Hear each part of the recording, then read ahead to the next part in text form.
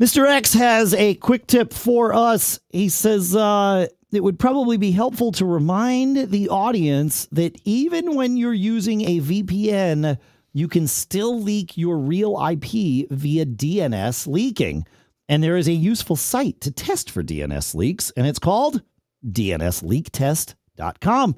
So we will put a link to that in the show notes. And this is correct. You can, if DNS isn't being routed through the VPN, you can still very easily leak your real IP to a DNS server, and may even wind up getting DNS results that are specific to your area and not the area that you're intending to VPN from. So that's a great tip. Thank you, Mr. X. We'll put that link in the show notes at macgeekgab.com. Of course, if you go visit macgeekgab.com, you can give us your email and sign up for the list so that you get show notes delivered to your inbox every week. You don't even have to look for them. They're just right there.